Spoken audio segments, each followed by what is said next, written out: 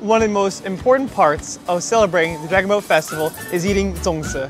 Now I have 4 different kinds of traditional Chinese flavored zong in front of me. I actually don't know the specific flavors, but I'm always willing to try anything new. In China, there are many different kinds of zong. From what I've heard, in the north, they prefer it very sweet or to have almost nothing inside of it. Whereas in the south, they like to have it more savory with big pieces of meat in the middle. A little more of a savory flavor, almost like a meat. And sometimes with zong or other things with sticky rice, you kind of have to go to the middle to find out what's really inside. Now that I've tried some of the traditional Chinese zong, I'm curious about the more westernized versions they have in here. A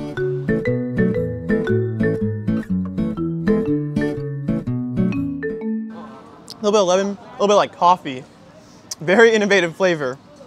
I think out of all 3 though, or out of all 4, probably not my favorite one. Still quite good, but I would easily choose number 1, oolong green tea, then the peach, then the salted egg, and finally, more like coffee lemon flavor. Again, on a hot day, with they're all being cold, it's all worth it.